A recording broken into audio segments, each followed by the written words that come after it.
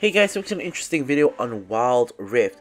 So, as we discussed in the all builds, runes, and spells guide, that I'll be making a Ezreal supplementary guide on Frozen Gauntlet Ezreal. So here we have it. This is the supplementary guide for Frozen Gauntlet Ezreal. So as I discussed, Ezreal has pretty much 3 builds, aside from the AP one. So basically, the Frozen Gauntlet here can be replaced by Divine Sunderer or Triforce, depending on the situation, but generally 80% of games, the default best build is going to be Triforce. So anyways, first up, before I discuss the build itself, I'm going to discuss when you really want to pick this build. So basically, the scenario you want to pick this build is, firstly, the enemy team has a lot of AD damage, because obviously the Frozen Gauntlet gives you armor, 50 armor at that, so you want to be picking it against a pretty AD heavy team. At least 4 AD champions, in my opinion. If not, one of the other options are definitely going to be better. And secondly, you want to try to pick this against a team with low range and or is very kiteable, because this will give you the slow, and the slow will make it such that it's really hard to reach you, especially if you combine it with the Seralda's Grudge for a double slow.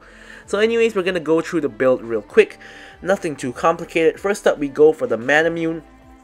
Of course, Manamune is pretty much the best item for Ezreal, where it gives him a lot of mana ability haste, and after you stack it up to full, evolves into the Mirror Mana, which does trigger extra damage on hit on his Q, because his Q does proc on hit effects. So Manamune is there. Then we go for the Frozen Gauntlet, which gives you the armor that we described earlier. It gives you even more mana, which actually does convert to even more damage, because mana is of course going to get converted to damage due to the Mirror Mana.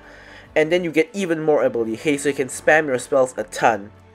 And of course you get the Spellblade passive, where when you Q or when you auto after using an ability, you will create that icy field which slows people.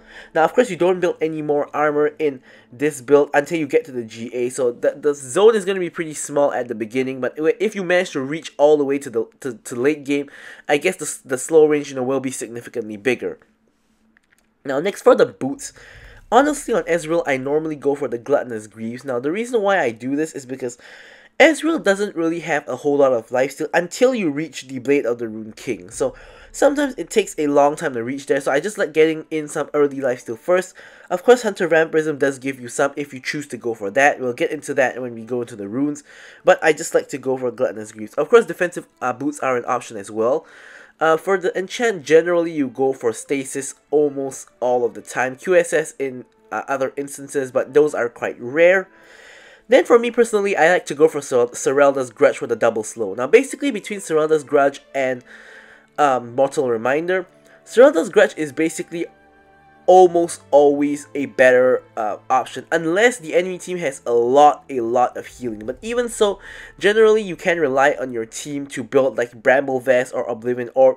Now if you really have to build Grievous Wounds for yourself, you can replace Seralda's Grudge with Mortal Reminder, particularly in this build, because you already have slows from the Frozen Gauntlet, or Iceborne Gauntlet, I guess I could say. Yep, Iceborne Gauntlet.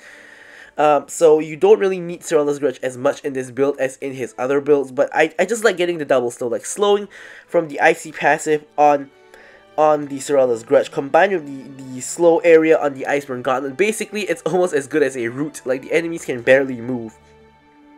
Anyways, afterward you go for Blade of the Rune King. Of course, for the attack speed, the damage, the lifesteal mainly. It's mainly for the lifesteal, and of course all the other good stuff in the passive as well. And finally, you end off with a GA for the revive passive mainly. And if it is down, you can always opt into something like a Maw of Malmortius if you need more defensive options or something like that.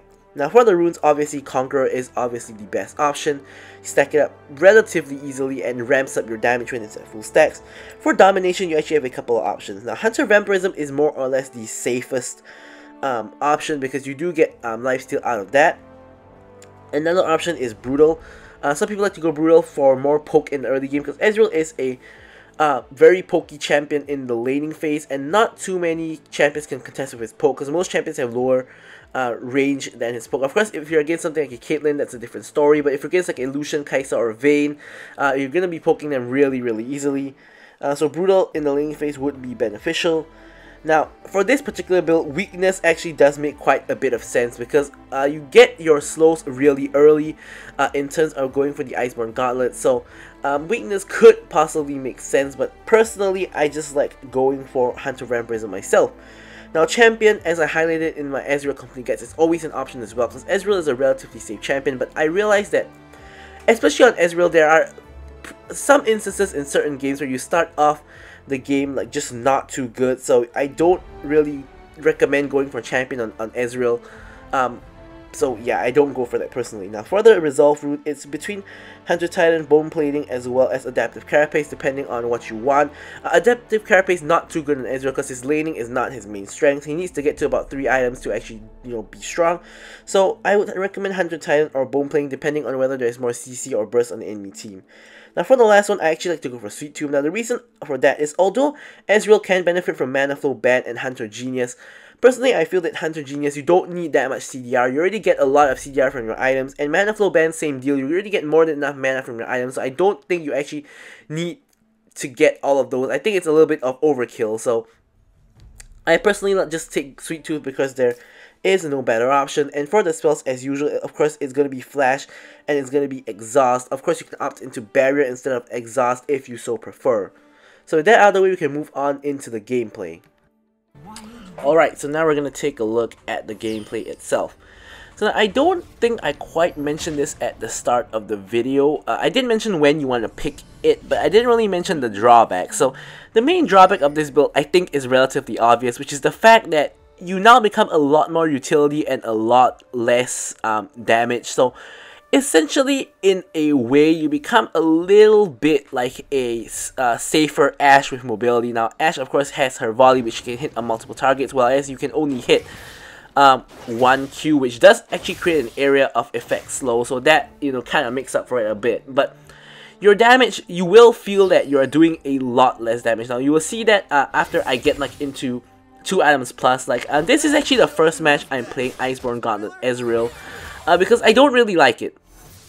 Basically, I feel that if you want to pick, you know, Iceborne Gauntlet Ezreal, there, you know, I just basically don't think there's a better option. Like I don't think I'd rather pick Ashe than Iceborne Gauntlet Ezreal, but I think that instead of going for utility, I'd rather go for actual damage, because I'm the ADC after all. But anyways, yeah, so main issue is that you really feel like you have no damage because the Iceborne Gauntlet doesn't actually really give you any raw damage. The part that gives you the damage is the Spellblade passive itself, and also the mana, which is going to convert to damage when you get the mana mune. So no actual physical damage stat, attack speed, crit, or anything like that. So that is sort of an issue in my opinion. So here in the laning phase, you guys can see we're up against a Senna and a Vayne. So if we play this lane correctly, they should almost never be able to reach us because me and Seraphine can outrange them with our poke.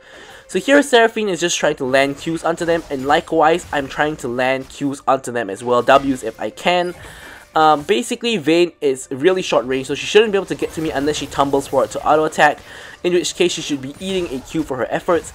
Senna, her range at the moment cannot reach me as well. The only thing that can really reach me is, as you guys saw, that root. So I do have to look out for that, but aside from that, we should be able to relatively easily just poke them down. Alright, so here we're going to discuss about picking Iceborne Gauntlet Ezreal in this particular match. So now, as you guys can see, the enemy team is full AD except for a Veigar, and also the enemy team has relatively low range, in the sense that Vayne low range, Senna low range, at least at the earlier stages of the game, and Fiora is relatively low range, but she does have a dash, which kind of increases her threat bubble a little bit. And Rammus, you know, he's melee, but he does have that, you know, the roll to get near you, which does increase his threat as well. But by and large, as long as, you know, Fiora does, or I can't really say Fiora doesn't have lunge, because Fiora's lunge comes up really fast, but as long as Rammus doesn't roll into you, and you don't get too late game where Senna and Veigar become a problem, this is a perfect match to pick Iceborne Gauntlet Ezreal. Furthermore, as I mentioned, you will have quite a lack of damage from Ezreal. So I do have like other damage carries in my team, like Master Yi, to actually make up for my lack of physical damage. So now as you can see on my first back, same deal as normal Ezreal. On your first back, you normally start out with a longsword at level 1, and on your first back, you try to pick up a tier and a sheen. Now of course, if you don't have enough gold to pick up both, just pick up the tier, and then you can pick up the sheen later on. But basically these are your two priority items: tier so you can start stacking the tier, and sheen so that you at least have some damage in the laning phase. Because sheen really helps when you launch your Qs into the enemy to actually deal a lot of extra damage onto them. So here, really nice route by the Seraphine. We managed to finish out the Vayne, and because Senna flashed early, a really good preemptive flash by Senna, she actually just managed to escape. So here Yi just clears up my minion wave, and the dragon is spawning, but instead we're gonna actually go for the tower. So here we actually can chase Senna down if she tries, anything funny, but nothing too much happens there. So here we're just going to just take some tower plates. Now unfortunately I missed out on the second tower plate because I was walking over to the dragon because I thought that we were only going for one, but turns out we are going for two. Now enemy team obviously is back in the lane, and we actually managed to get the tower relatively low. Rammus does show up to the party, and here we have the Cloud Dragon, which in my opinion is the most important dragon. Now of course it's not going to be sticking around for too much longer, but here basically the Master Yi gets himself caught, so that is going to be a huge problem in terms of trying to contest the Cloud Dragon. Alright, but somehow the enemy team looks like they're not actually doing the Cloud Dragon. They seem more interested in us, like pushing out the lane or in fighting us, so that is pretty good for us in this instance, because if they just started out the Cloud Dragon, pretty much it would have been free, in my opinion. So here we're just going to clear out the minion wave. Ezreal, as usual, we know his main weakness. He doesn't really have very good wave clear, so he clears wave really slow. Thankfully, Vayne is also a relatively slow wave clearer, so that is good. Now here they actually run into a fight with Lux, as well as Master Yi, who has already respawned because it's still pretty early in the game.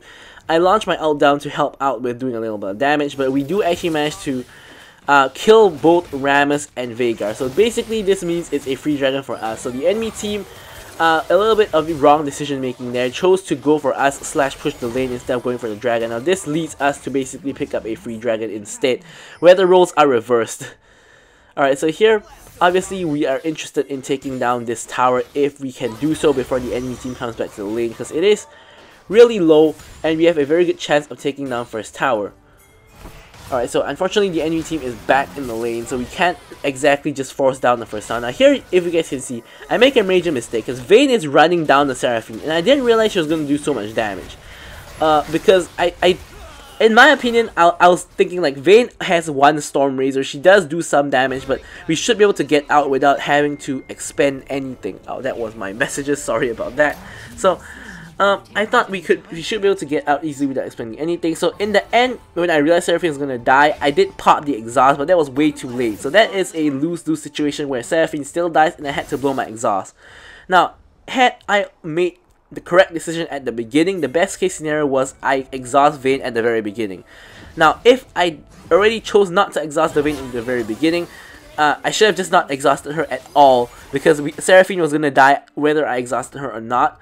So basically it's a series of bad decisions, or rather not a series but two back-to-back decisions, where basically I end up both losing my Seraphine and also losing my exhaust. So that's very not ideal of a scenario for me. But yeah, so of course we can learn from that mistake, and I will be learning from that mistake as well. So here we managed to indeed pick up the first tower of the game. We also managed to pick up the Manamune, so we want to of course charge up the Manamune as fast as we can. Thankfully Ezreal, in my opinion, is the best champion, easiest champion to charge up the Manamune on, because he spams so much spells, especially his like Qs and Ws. Like they're on really low cooldown and he spams them so much that it's really easy to actually just spam charge up the Manamune with the spamming of the spells. Now here Seraphine hits a really nice ult, which allows me to combo my ult together on top of it. And here basically we have a very unfortunate situation where Rammus escapes with 1 HP, Veigar is also escaping with 1 HP, managed to finish on the Vayne though. And here actually I was so concentrating on looking at the Veigar and his health that I didn't actually notice the tower is 88 health. Now what I could have done here is I simply walked into tower range, auto attack the tower once or twice to kill it, and I actually could have chased the Veigar or helped in the fight. But thankfully the Lux does manage to snipe the Veigar from the base. But Actually, we could have taken down that tower way earlier on in the fight, and the fight would have been way easier. Now, it turns out that at the end, I believe my team does come out on top. However, you know, it could have been a lot easier of an experience if we actually chose to take out the tower before we actually do anything else. But yeah, I think all of us in the team was just too concentrated on the fight and didn't quite notice that the tower was that low. I only really noticed the tower was low when I looked at the replay, which kind of feels bad, but you know, it is what it is.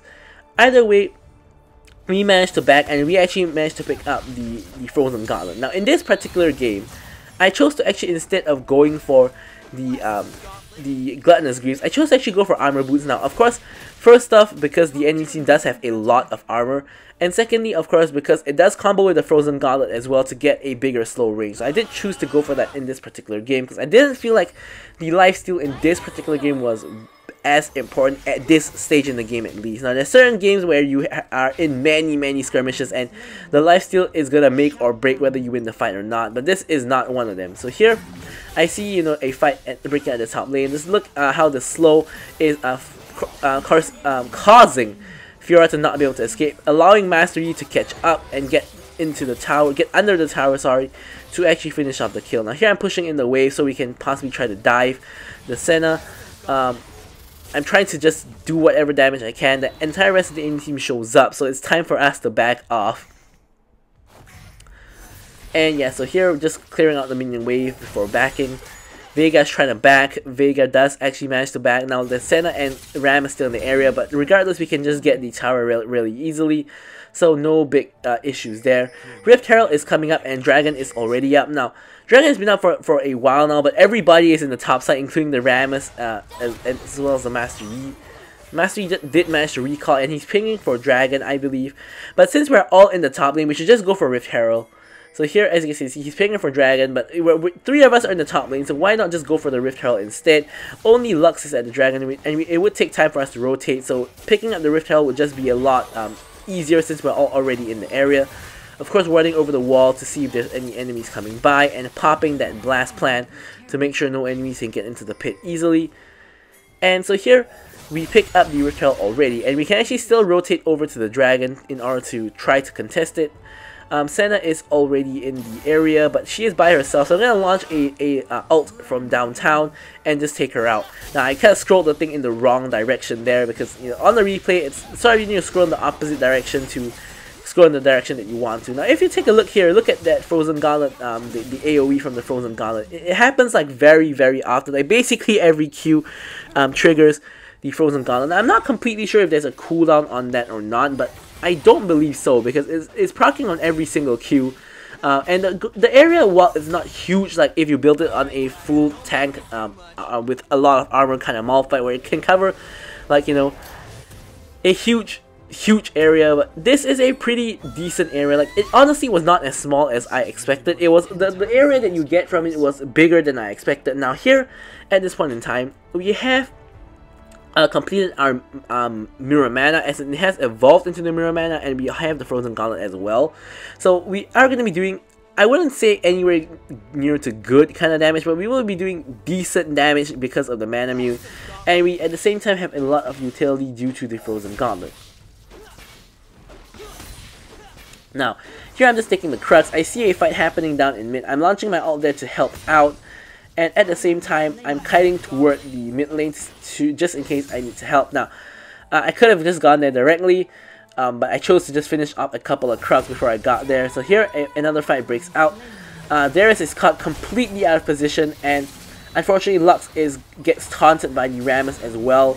So it's only me and the Seraphine left. We, of course, cannot 2v5, so we got to, of course, just retreat from the fight in general.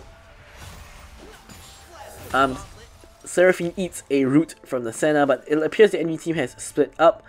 So I see Fiora relatively low, so I'm trying to see if I can find her anywhere around, because the enemy team has split up into some going to top, some going to bot. So this is a fight that we can actually take if we do actually manage to find the Fiora. Unfortunately, we do not.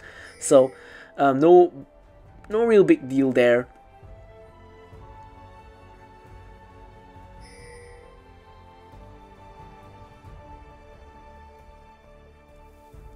Alright, so now as you can see, there's not too much to do on the map because everybody is up on both teams. Baron is coming up, but neither team can really just start Baron just like that.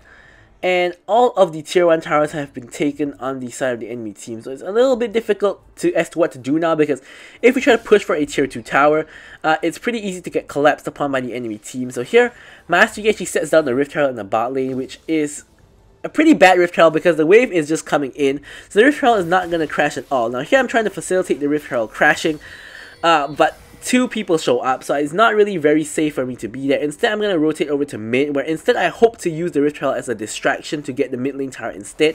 Sort of like how you like to put Rift Herald down before Dragon to sort of distract the enemy team.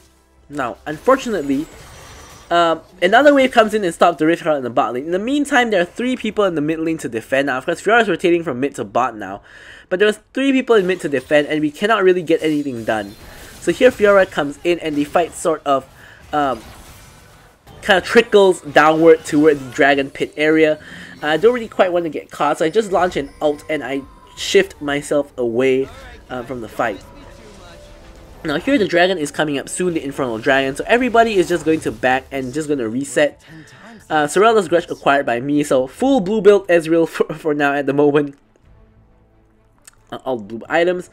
So now at this point in time, my slow should be pretty much insane because we got the double slow from, of course, the zone from the Iceborne Gauntlet combined with the icy passive from the Sorela's Grudge. It should be really difficult for enemies to reach me. Now even something like Fiora, who has a dash that can of course reach me, is still gonna have a difficult time with those slows. You know, I'm launching straight at her face.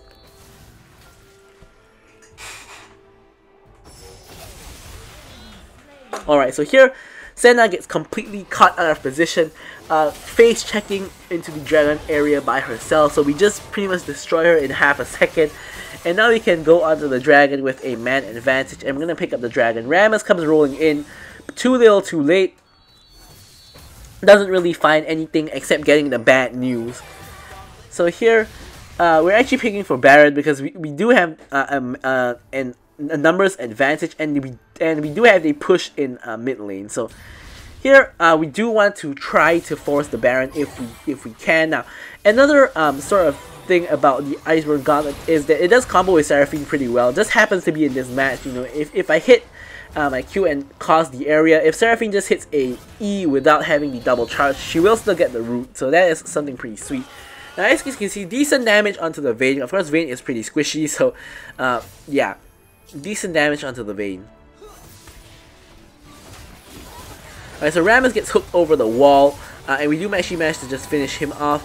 Now, really nice Seraphine ultimate, and a full-on fight just starts breaking out.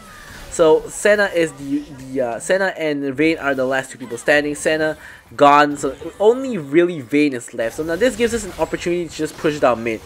Now, as I like to say, when you get Baron, basically the objective of getting Baron is pushing. So if you can push without the Baron, just pushing without the Baron is pretty much even better. So here we get the mid lane inhibitor as a reward for winning the fight, and here we can actually try to end the game.